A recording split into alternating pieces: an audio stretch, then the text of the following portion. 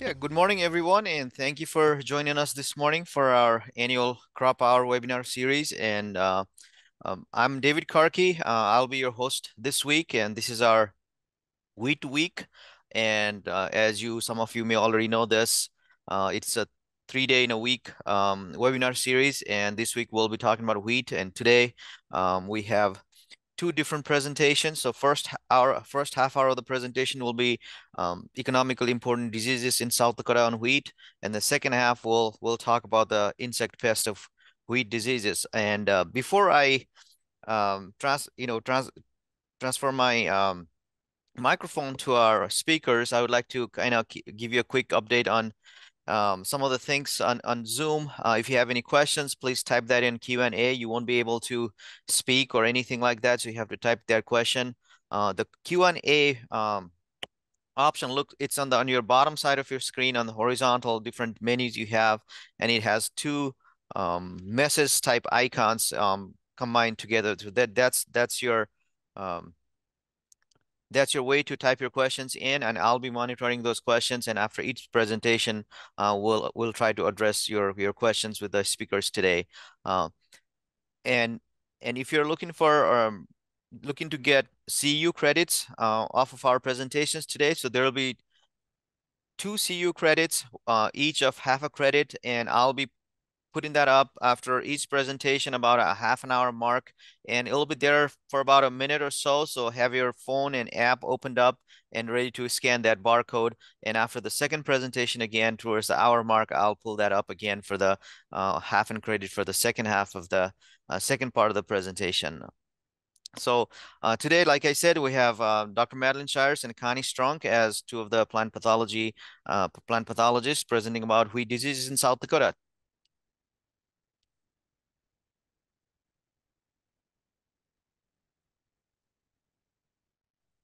Thank you, David. Like David said, I'm Connie Strunk. I'll start this presentation off and then we'll transition and Maddie will end our presentation. But at any time, like he said, if you have questions, go ahead and drop them in that Q&A. But we'll go ahead and get started.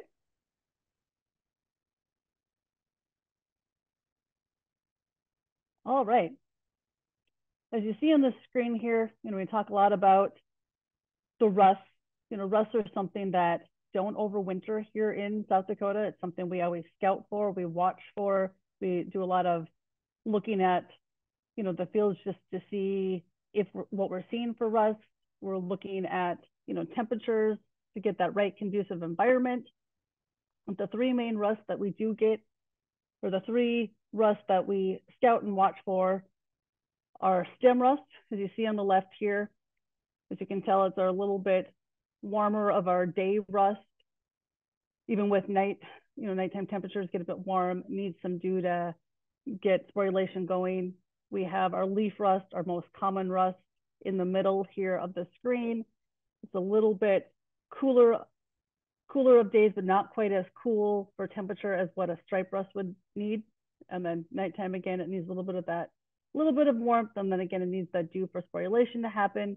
And then stripe rust is one that we usually get pretty early because of the cooler temperatures during the day and a little bit warmer in the little bit cooler humidity in the evening, needs the dew. With this rust, if it gets above the temperatures of 80 degrees or higher, we could be losing some viability there. With stripe rust, why it's important is, it is a fungal disease. All of those rusts are a fungal disease. With stripe rust, often starts as a small yellow fleck on the leaf. Those pustules will develop into a line, so like a linear line. I like to say kind of like a sewing machine would do. The color could be kind of yellow orange, but I don't want to get so tied up on color of any of these spots because as they age, they do get darker in color. And with stripe rust, they tend to not only darken, but they stay on the leaf tissue. And in 2023, we saw very little stripe rust, but it really depended on kind of where you were in the state for a lot of our diseases, just with most of the state being under a drought. We really need that moisture for our fungal diseases to take hold. So stripe rust is one that could be quite yield destructive, and we do recommend fungicide application for this, especially if you're seeing it develop early on the early tillers. So you may have to go at that tillering time frame, and then yet again at the flag leaf time frame to really control this disease if it does become an issue. Next.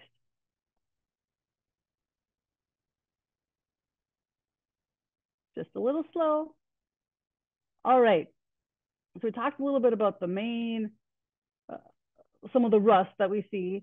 Switching gears a little bit is some of the viruses. We're starting to see the viruses kind of come back or be more sporadic throughout the state and within the region.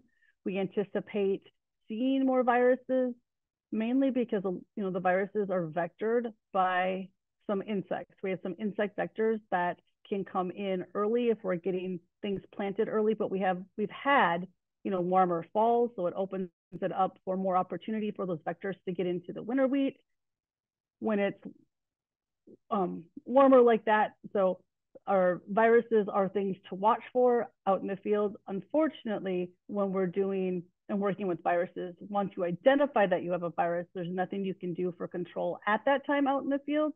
You would need to have made note of that so you can choose different varieties. We would turn things black, but we'll talk about management here in a second. But with barley yellow dwarf, typically you would see it on the flag leaf of wheat or even oats. It may have a yellow coloring on that flag leaf, or it may have like a purplish reddish type color. Really depends on the variety or cultivar that you've planted, the way it expresses that color. So in this case, we're looking at a field of barley yellow dwarf. Again, our barley yellow dwarf is vectored by aphids. So go ahead and go to that next slide. So our viruses with barley yellow dwarf, they're spread by aphid feeding. In South Dakota, there's multiple species of aphids that can spread and vector this virus. South Dakota, primarily our most common one is the bird cherry oat aphid, but we also see the English grain aphid and then the green bug. But again, there's many species that can vector or spread that. So it would, go onto the infected plant. It, takes some bites. It will go to a little bit of time to transmit it by going to a different plant. So if it's healthy and didn't have that virus, it can spread it to other plants, and those what we call subsequent feeding. So go ahead. With barley yellow dwarf, again, what we're seeing for symptoms is you could see that yellowing, red, purple discoloration often appearing on that flag leaf. You may see some tip burn, some distorted leaves. You may have some underdeveloped roots, which are also attributed to some of the viruses. So you could have some, stunting or some shallow, just not as tillered plants out there. Again, with this virus, our symptoms appear generally on cooler days with some high light intensity. When temperatures get pretty high, the plants can still have virus. You just may not see what we call our perfect textbook symptoms on those plants. Go ahead. With managing barley yellow dwarf virus, a lot of these same principles are in play for all of our viruses. So you want to delay your planting date, because if we plant too early, it opens the opportunity for more vectors to come and land into the field. So we want to plant a little bit later to have that shorter window for ability for those vectors to come in. If you could plant resistant varieties, so really take a look, see if you can do that. When it goes to controlling, you want to control or destroy, make the field black, if you will, any volunteer wheat and grassy weeds in the field and along the edge, because the vectors can also go to those plants and they will act as a host plant, and then they come back into our wheat fields or oat fields, and they could spread that disease. So the virus will remain within those vectors, so those insects. Other management things that you could do, again, is you could treat with a seed treatment or a foliar insecticide in the fall if you're seeing those aphids or green bugs out there. So those are some managements for barley yellow dwarf. a fungicide does not work with viruses. It only works with fungal diseases. So these are just a few different pictures of what barley yellow dwarf would look like, some different stages. You kind of see some of that yellowing on those flag leaves kind of across the field. If you go over a picture on the top there, you see some of that tip burning. You see some of the dying out there. Just notice that they're not as tillered, could be, a bit shorter. You just see some of that color discoloration. It usually looks pretty light, and it kind of catches your attention. And so you'd be able to walk out there and take a look. Now, generally, you're going to see barley yellow dwarf on those flag leaves. You typically don't see it so much towards the bottom of the leaf. You'd notice it more on that flag leaf first. Go ahead. So with wheat viruses, the wheat mosaic complex is caused by 3 different viruses that produce very similar symptoms. So the diseases or the viruses in question that work with this mosaic virus complex, so when you put them all together, they could really cause some yield loss and some issues, are wheat streak mosaic, high plains disease, and triticum mosaic. And this is what's really been popping up in neighboring or area states within the region. Go ahead. Just kind of looking at, well, what does barley yellow dwarf look like versus wheat streak? If you notice on the left, we have barley yellow dwarf. It's on those upper flag leaves. You're seeing that yellowing, that tip burn, if you will, compared to some of the streaking of the wheat streak mosaic virus. Generally, I like to say a good rule of thumb is if you're out scouting and you see it on the bottom leaves, this yellowing, the striping appearance, this mosaic-y, if it's on the 2 lower, chances are you have wheat streak mosaic virus. If it's on the flag leaf where you're seeing it first, chances are you are pretty good that you have barley yellow dwarf. Again, you'd want to test and send in samples just to confirm what you have, and so you'd be able to send that into the diagnostic clinic. But this is just a quick rule of thumb of that. When you look at wheat streak, our viruses, can they be bad? They can be bad. They can be pretty minor, or especially with wheat streak, if it really gets going, because generally you're going to see it on the edge of the field, and this vector is just going to move throughout the field. We can have anywhere from 10% to 100% field loss due to wheat streak mosaic virus. So again, what's the impact of viruses? In this case with wheat streak, it really depends on which cultivar you've planted. When did infection take place? Did it happen last fall, or did it happen in the spring? What have been those weather conditions? And is it co-infected with other viruses? Is it on its own, or are there other viruses causing stress within that plant? So again, yield losses can be quite drastic. Wheat streak is transmitted by the wheat curl mite. This is a very microscopic mite. If you notice here on the right, this is underneath magnification. These mites are blown in by the wind from neighboring wheat or volunteer wheat fields, sometimes over 2 miles away. And so as they kind of ride up the wind, they'll kind of settle when the wind changes or dissipates down. And generally we'll see it on the edge of that field and it kind of moves in. It's important to know that the wheat curl mites only survive on green living tissue.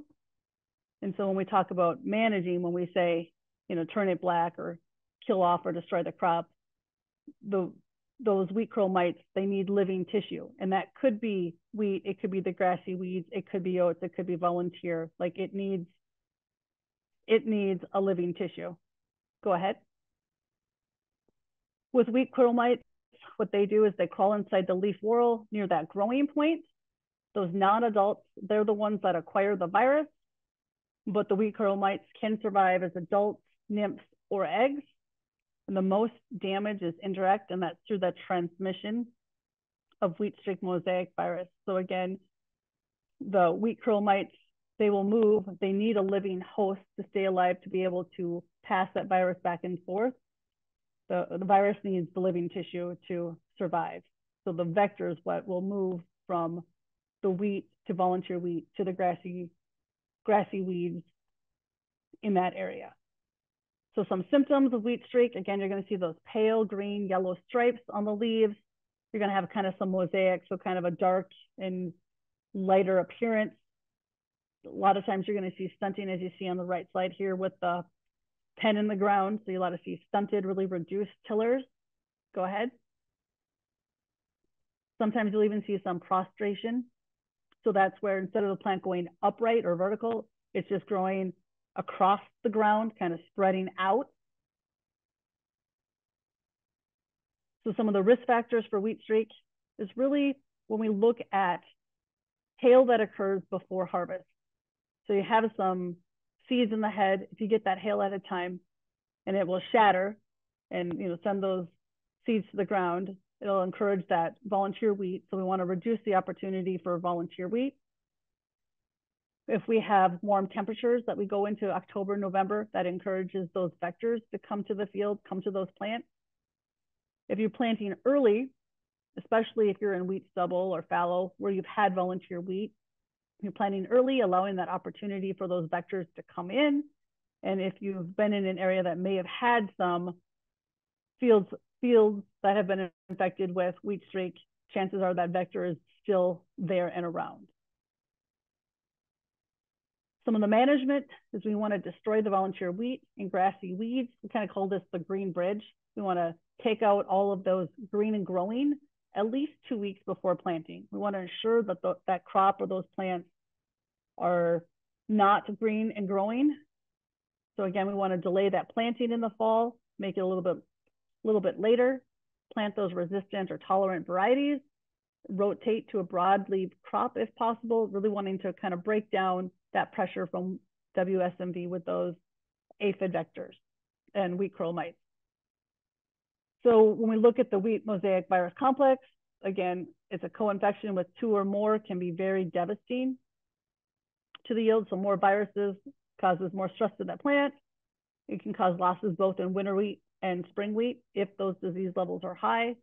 Symptoms vary, or depending on the variety, again, which viruses are present, some of the temperature.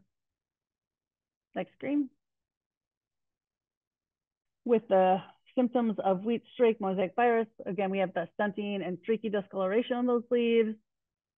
We have often progresses to more symptoms, and we'll see more with the warm temperatures, the symptoms of our high plains disease, small spots that turn mosaic patterned and eventual necrosis.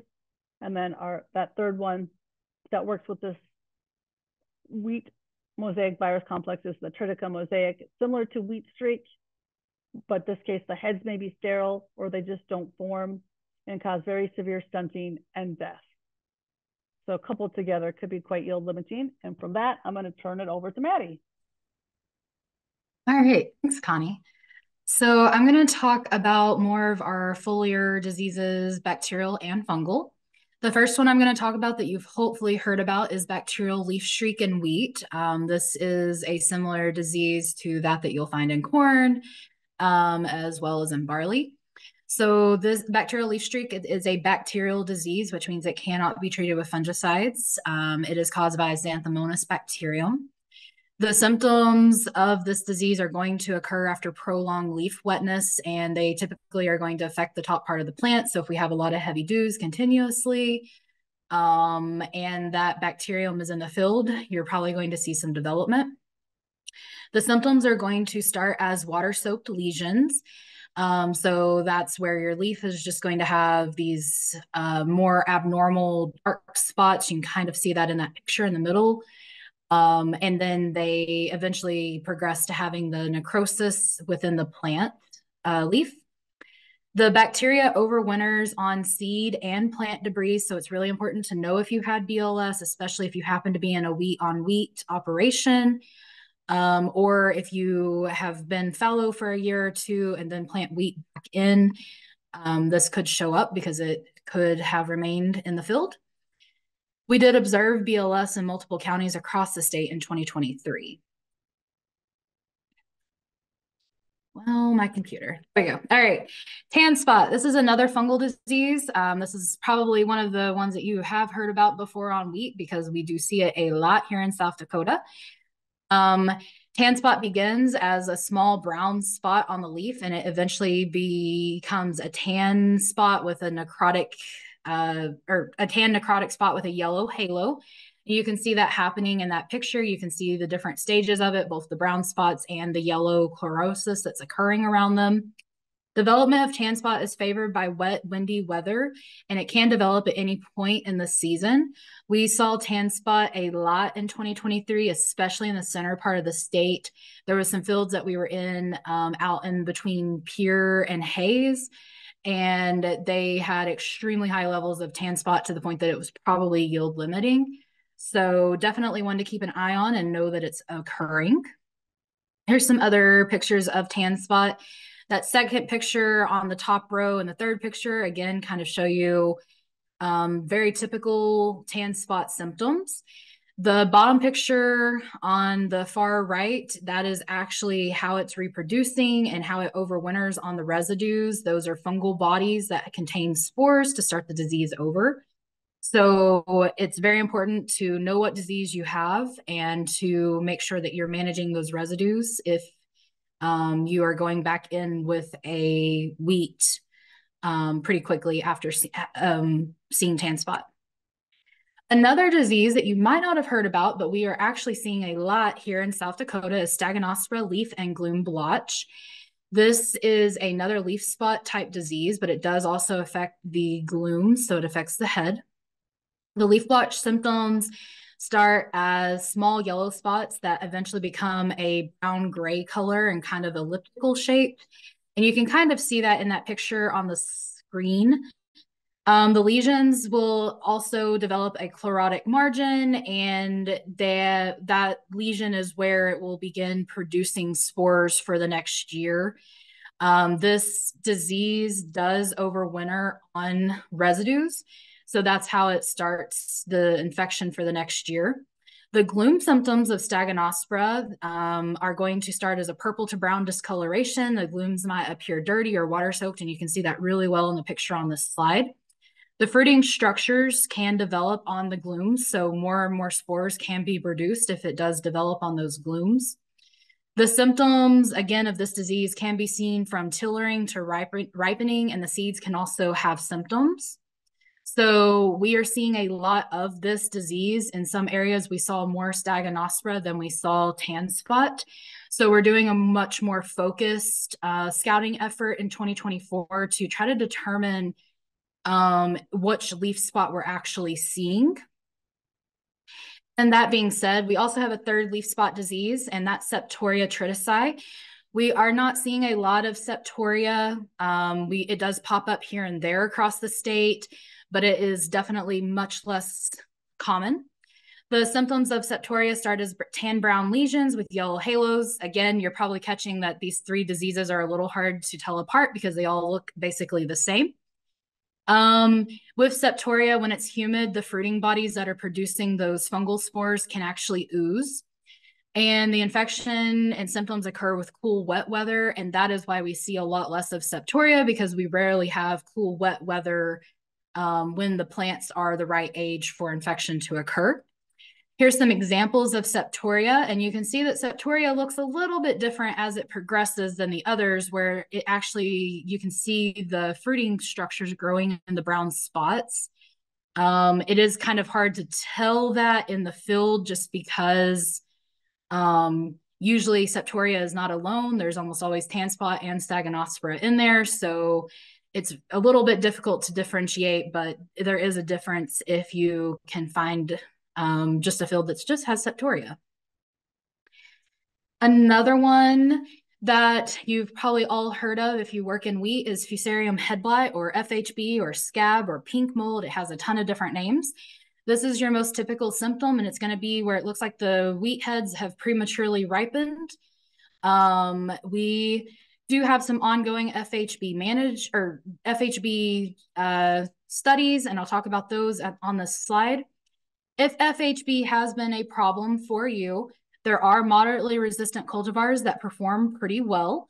Rotating away from corn and small grains will help break that disease cycle. So integrating in a couple of broadleaf crops before going back in with a small grain or corn will help reduce the fusarium.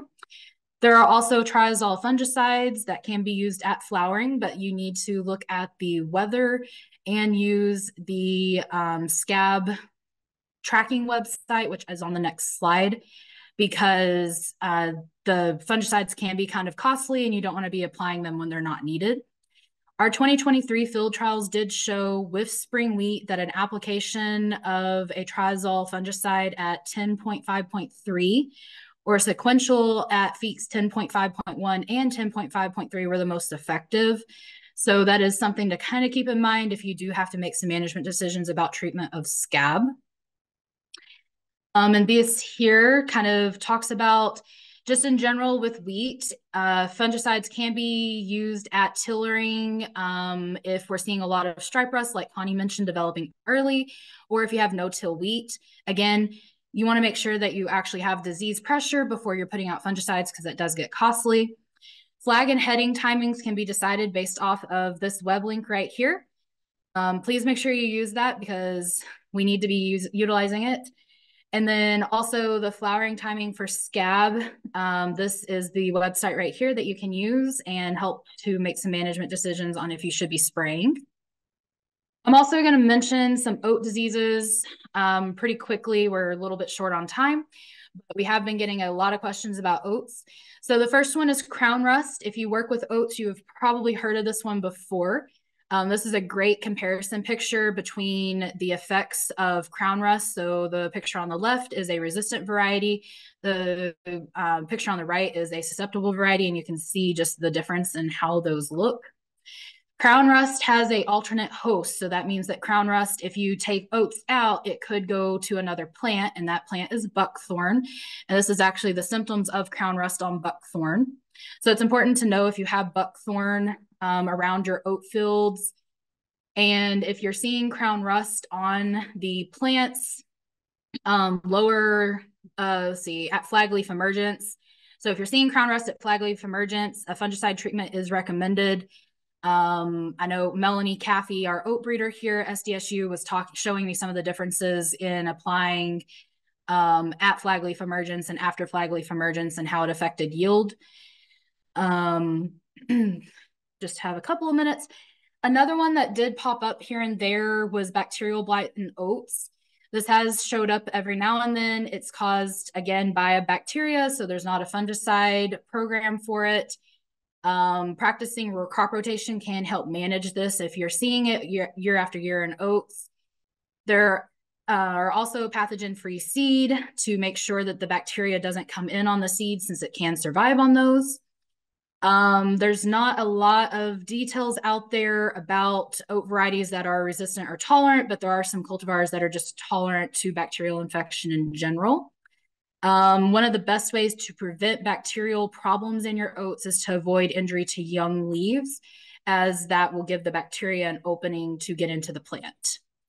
Another one that can pop up, especially if we have a little bit of a wetter year, is Fusarium crown and root rot. The symptoms of this is going to be wilted plants. The tillers are not going to look right. The heads are going to look bleached. If you're having issues with Fusarium, there are some tolerant varieties and there are some fungicide seed treatment options. And then finally, unsure of what disease you're dealing with, please make sure that you contact the Plant Diagnostic Clinic on the SDSU campus.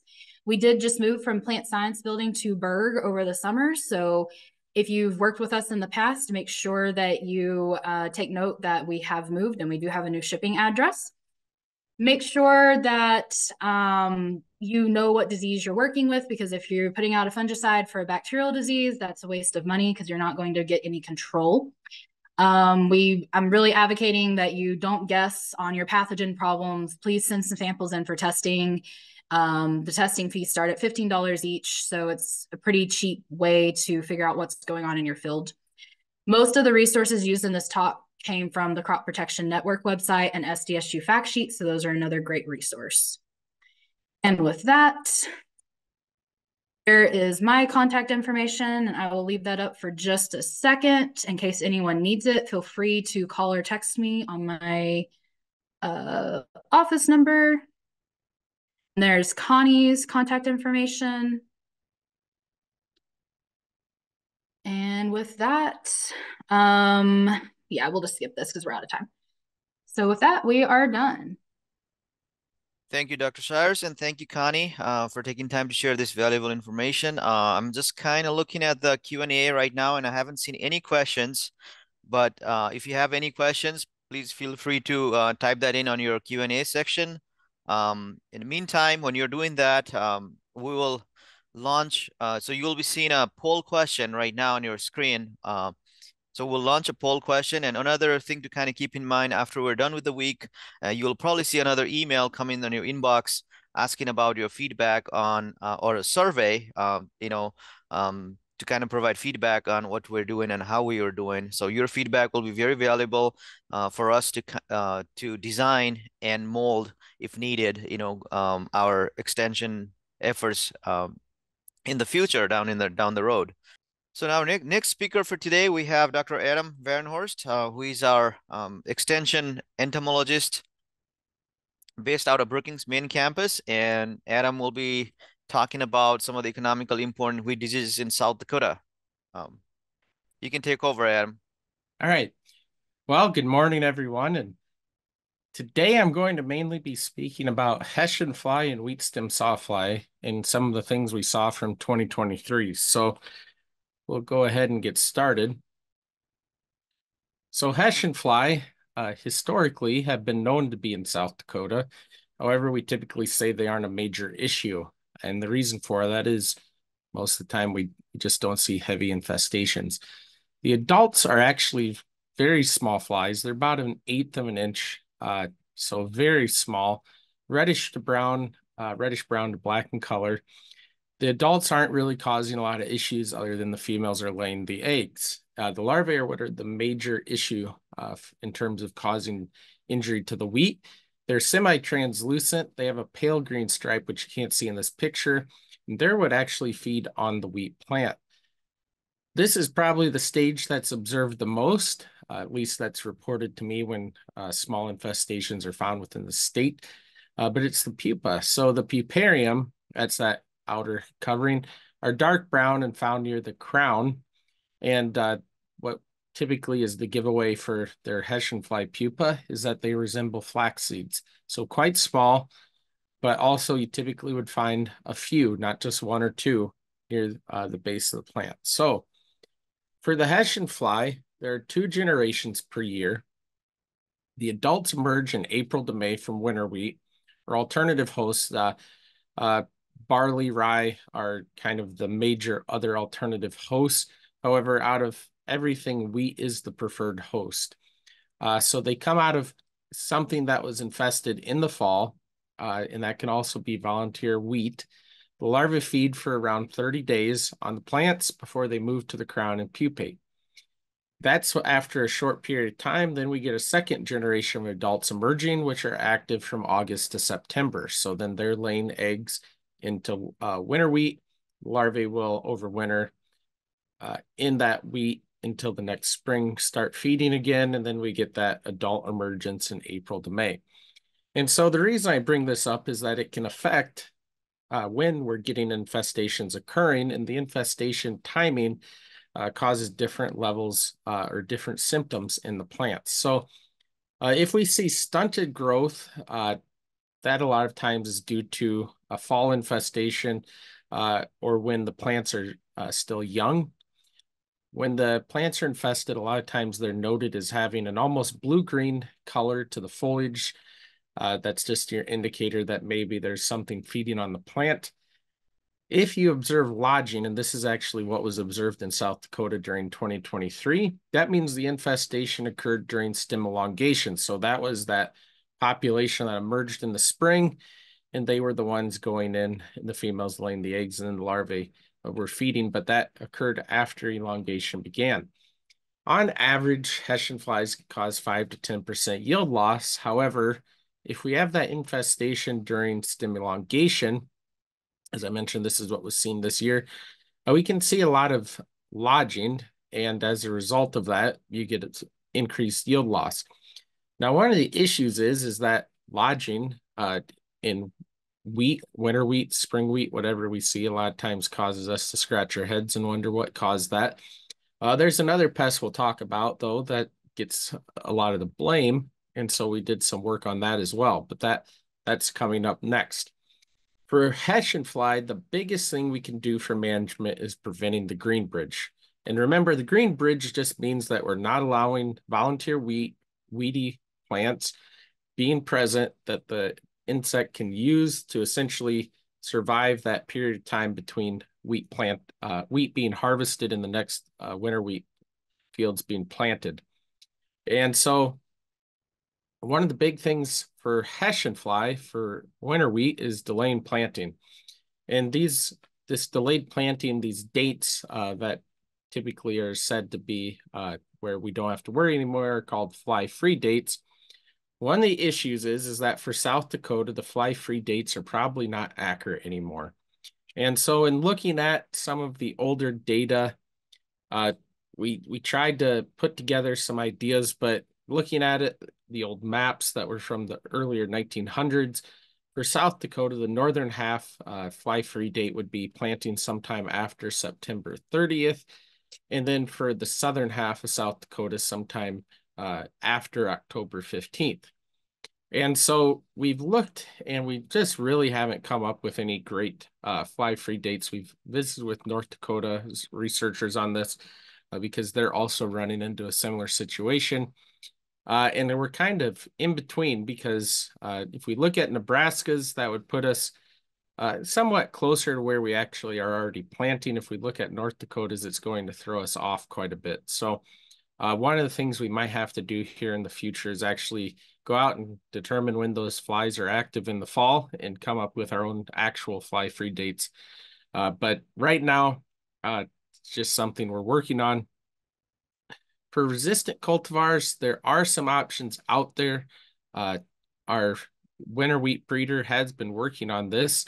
And so I guess the way to describe this is they're going to be identified, to be determined, but there is work going on, and he estimated that sometime between 2023 and 2025, those cultivars should be, I believe, available. So he's already seen some evidence of tolerance or resistance in what he's working on. But the other thing for managing Hessian fly is crop rotation. So right now, our best bet is don't plant winter wheat extremely early in South Dakota. Sometime, I think we're still estimating sometime after mid-September is kind of the best bet. And then crop rotation and preventing the green bridge. So I mentioned there's another insect that can cause lodging to occur, and that insect is the wheat stem sawfly. And the adults of these, if you notice here, resemble wasps. They're about 3/4 of an inch long. They have the yellow and black coloration, the clear wings. And so a lot of times if these are observed, people think they're seeing a wasp out in the field. However, these do not have the stinging ovipositor. The females don't. So not saying that you have to collect every wasp-like insect in a wheat field and determine that, but these won't sting you. The larvae are cream colored. They're typically found in the stems. And if you split a stem apart and find one, you're going to have kind of a characteristic S shape. And that's because that's how they move through the plant. They have to be in that shape to be able to effectively kind of scoot through the stem. They're relatively small, though, have a little bit darker head, but these will be inside the wheat. And as you can see here, and obviously going to be more of an issue for hollow stem varieties. So wheat stem sawflies begin emerging in May. We need temperatures above 62 degrees Fahrenheit for them to be able to start emerging. The adults will continue emerging, so the emergence period is about 3 to 4 weeks. Now, that doesn't mean we have the same adults alive during that entire period of time, because the adults actually only live for around 7 days. They don't feed on wheat, and so kind of a short-lived insect adult. And that makes it kind of tough for us to go out and scout, because if we don't hit if there is kind of a peak, we can't quite hit it necessarily all the time. But we tried this last year. One of the things with these is that there will only be one larva per plant because they are cannibalistic towards one another. And then the larvae will feed until the plants begin to dry down. And then that's, whoops, I believe I went the wrong way. begin to dry down, and then they actually will, if you've seen some of the other talks again, they will actually cut the plant near the base, causing the plant to fall over and cause that lodging.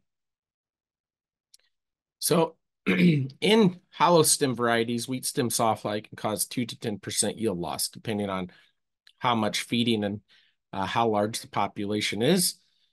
But they can cause up to 50% loss due to the severe lodging. So this is a field where there was a heavy wheat stem sawfly infestation. To give you a reference, they got some of the wheat that was still standing, so you can see that's a very large area of the field that's lodged. In South Dakota, wheat stem sawfly had previously been reported as being in the northern counties, especially in the northwestern counties. We know that those areas have historically had pressure from wheat stem sawfly. We were a little concerned because in 2022, we were getting reports of wheat stem sawfly infestations from several counties where historically this pest wouldn't be a major issue. In addition, we know that Nebraska has seen wheat stem sawfly infestations in their northern counties, so that would be what border our southern counties. And so we were interested in trying to determine how widespread wheat stem sawfly actually is in South Dakota. And so I'll talk about that in a second, but for right now, for scouting, for wheat stem sawfly, we recommend going out in the spring and looking for adults using sweep nuts. They're not great flyers, so field edges typically have higher infestation. So if you're trying to determine if they're present, you start on the field edge and then kind of work your way in and move along the field edge to see if there's anything out there. Once we get past that spring period, the next step would be to split stems and look for the larvae feeding in the wheat stem. And then before harvest, if you start to notice that you have some cut plants or you notice that the lodging seems to be increasing, the next step would be to look for those plants that indicate an infestation. So if I didn't mention it, but that picture, when these cut the plant, typically there's a little plug right below where the plant was cut. And so that's something that you're looking for in those cases. One of the big issues that we have with the with the wheat stem sawfly is that there are no rescue treatments, because just like a lot of our other insect pests, once they get inside the plant, it's very difficult to try to manage them. Also, we have a lot of research from previous years where it says that insecticides aren't profitable because of the fact that these adults are emerging for a 3 to 4 week period. So if we're trying to spray the adults to prevent an infestation, you have to time it right, or you have to use at least 3 sprays. And in the cases where this was done, they saw a 3.3 bushel per acre increase. But the fact that you went out and sprayed 3 times indicates that that's not profitable. That's not enough of a yield increase to pay for the insecticide applications. Something that can be used for wheat stem sawfly are solid stem varieties. However, these should only be used in areas where there's heavy infestations or a history of the wheat stem sawfly, because solid stem varieties come with a bit of a yield drag. So they typically yield about 10 to 15% less than the hollow stem varieties. So if you use that on a widespread acreage and you don't actually have the wheat stem sawfly, you're going to cut your profits down a little bit. And so that's why it's important to know where this pest is. So for that reason, we conducted a survey during 2023. We surveyed every single county in South Dakota. So just a reminder, there are 66 counties. We were out there from mid-May to early June. We were trying to catch that 3 to 4 week window of when adults are emerging. And we are out there using sweep nuts. We did 121 fields total. So in some counties, we were only able to get 1 or 2 fields, and some we were able to get more. A lot of that depended on how many wheat fields were actually in the county. And, also we're driving around. We don't know exactly where these fields are. So kind of a needle in a haystack in some cases, but we were able to find those. In each field, we did 4 transects. So starting on the field edge, we went in 3 feet, 30 feet, 60, 90, and 120. And then when we reached those depths into the field, we collected 20 sweeps from each of those points. So just did some math last night trying to figure out how much we actually collected. We collected 2,420 samples.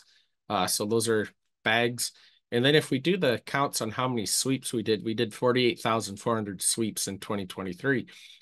So it was a very time intensive, just between the driving and then also the actual sampling. But we did have some interesting results. We had 119, not counties, 119 fields that we sampled from those 66 counties that were negative for Hessian fly. And so we had 2 fields that were positive, and it resulted in actually 2 counties. So it was a field each per county that tested positive, and that was up in the Northwest, Hardings and Perkins County, which happens to be where we know historically we've had pressure from the Hessian fly. Interestingly enough, I said the northern counties. Some of the older surveys, when I say older, we're getting close to, I believe some of them were about 40 to 100 years ago when some of that work was done. But they did find Hessian fly in some of these other counties. I believe it went 2 counties down, but kind of imagine just drawing a line across here. And that was where historically you could find Hessian fly. Now, Nebraska, if I remember right, and I didn't include this, they were finding Hessian fly in this region right here in their northern counties. And so we did not come up positive in any of those. And I was surprised when we were able to find, a wheat field in a lot of these southeast counties. So maybe not, 100 wheat fields, but at least 1 per county. And it was really, really fascinating. So I'm going to switch away from those 2 pests and talk about a few of our other wheat pests. I know I said those were the main 2, but we have other pests that we have to worry about in wheat. And the one that I think I get the most calls in July about are true armyworm.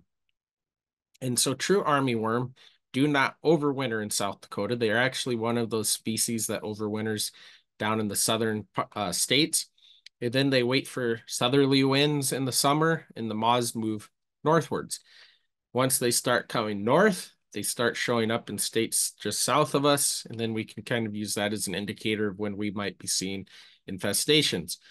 One of the things that always can cause a little bit of variation on when these show up are when we get those strong southerly winds. So some years they show up a little bit earlier than others, but best way to go out and determine if they're present is to use a sweep net. So true armyworm caterpillars will feed on the leaves, and obviously these aren't wheat plants. These are some pictures I had from cornfields. But the big thing is that they will destroy the flag leaf, which can cause yield loss.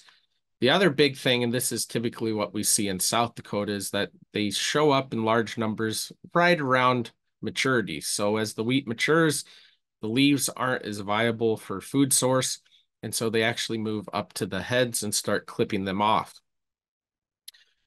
So this picture actually was from an infestation a few years ago in some of the research plots for wheat. You can't see it great in the picture, but one of the things is you notice there aren't any leaves left. And so if the wheat is still green, they will essentially go through and just strip all the leaves out. And then the next thing they do, and that's done, is they will go up and start feeding on the heads and clipping them off. And so that can be a major issue. True armyworms get their names because when they show up, it's typically not 1 or 2 caterpillars. It's normally several, maybe 1,000. And so large areas of the field can get hit very quickly. And so we try to put information out as soon as we start to notice them to remind people to go scout, but sometimes we get caught off guard. So we can scout using either the visual counts, so just going out and seeing if you're seeing defoliation or head clipping.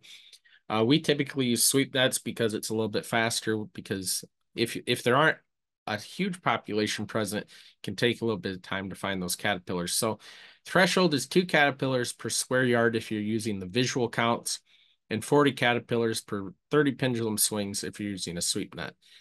Now, this is where it gets a little easier. If you're close to harvest and you start to see head clipping occurring, you can throw out the sweep nets and the visual counts, because head clipping can trigger an insecticide spray as soon as you see it occurring. The catch here is that if you're seeing the heads being clipped, it typically means we're getting close to harvest, and we have to pick an insecticide that's not going to delay harvest even further. And so I'm not endorsing these products. that are listed here, but I am listing them because they have the shortest pre-harvest interval, that period of time between when the insecticide is applied and then when you can actually go and harvest the grain. Bolton has a 7-day pre-harvest interval. Coragen and Prevathon each have a 1-day pre-harvest interval. All three of these products are labeled for management of true armyworm in wheat. And so if you're close to harvest, those are going to not cause a prevention of harvest due to that pre-harvest interval. The next pest is the army cutworm. So right now, if we think about it, I know it's warming up a little bit this week, but army cutworm are actually out in the winter wheat fields right now. So the caterpillars hatch in winter wheat and alfalfa fields in the fall. Caterpillars will feed a little bit and then they overwinter. And then they'll start feeding as soon as the weather warms up enough for them in the early spring. And if they're present in large numbers, they can cause excessive feeding and stand losses. So typically, unless you're out digging a little bit, you won't actually see the caterpillars because they're nocturnal feeders. And during the day, they're kind of hiding down in leaf matter or just a little bit under the soil surface. But a lot of times when these are feeding, the feeding kind of looks like somebody took a lawnmower. And it won't be huge patches at first. It'll look like a little circle here and there, and then it starts to spread out. But one of the nice things about army cutworm, not that they're a great pest to have, is that if you treat them in time, the wheat will regrow. So if you catch the infestation early enough, the wheat can recover. So the threshold for army cutworms is 2 to 4 caterpillars per square foot, or if you have large areas of the field being clipped, so it looks like somebody went crazy with a lawnmower out in the field, or if you have drought stress present, because as I mentioned, they can recover, the plants will recover, but if there's drought stress, that's going to prevent it from recovering quite as fast. One of the other things we've run into in the last few years with management of army cutworm is you need 3 to 4 days post-application of the insecticides to be above 50 degrees Fahrenheit. So we might have, South Dakota is great at this. We'll have a nice warm week. The army cutworm will get busy. They're feeding out in the field. The next week, you're looking at spraying them. You notice the feeding out in the field. And the next week is down in the low 40s for the highs. And that poses an issue because it won't kill the army cutworm caterpillars. The cold weather won't, unless it gets really cold. But the thing is that they won't be quite as active if the temperature drops below 50 degrees Fahrenheit. And so you might go out and spray, but you might have reduced coverage and then still have an issue once it warms up again. Another thing is to spray later in the day because that will actually promote coverage because they are nocturnal feeders. So if you spray in the morning, those residuals won't be quite as effective for them as if you spray a little bit later in the day, so it's a little fresher.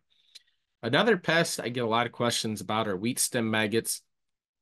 And so wheat stem maggots are considered a minor pest. I know every year we see fields where there's a lot of the white heads, which are caused by them. As I'm sure you saw in the other talk, there is another disease actually that causes this.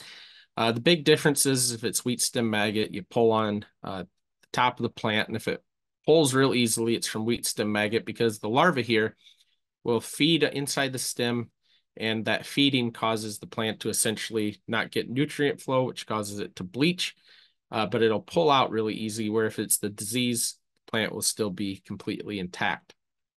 So that is everything I have. I think I'm about out of time, but if you have any questions regarding insect issues in wheat, please feel free to get a hold of me.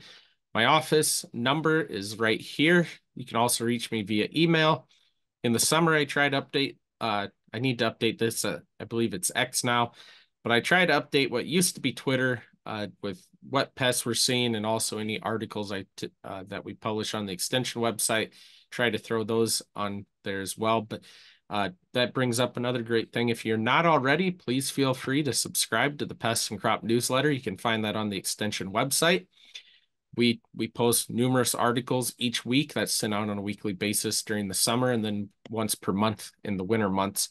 But great resource for you, and we try to keep up-to-date pest information in there as well as agronomic recommendations. So with that, I'll stop sharing. I'll pass things back over to David. Thank you, Adam, for sharing that valuable information with us today. I'm looking at the chat and Q&A box, and I haven't had any questions, haven't seen any questions in Q&A yet. Maybe there will be more questions coming or someone is typing. Please feel free to type in any questions you may have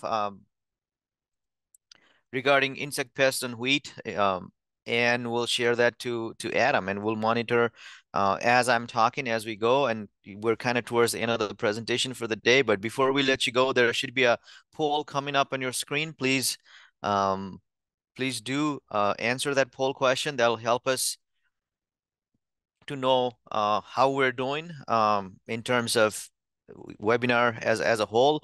And also there will be a survey, there will be email coming up later in the week after we're done with this week, asking some of the questions, important questions, as a survey, so that we can plan our future efforts even better. So right now you're probably seeing that question regarding the Adams presentation. And thank you again for being here this morning. I know it's a very nice weather out there. So despite that nice weather, thank you for taking time to be here with us this morning. And like I said, there will be an email coming up, probably showing up your inbox later in the week about the survey, about our webinar series. And this is a wheat week. You already know this. So tomorrow we'll be coming back again with wheat general agronomy and nutrient management in wheat.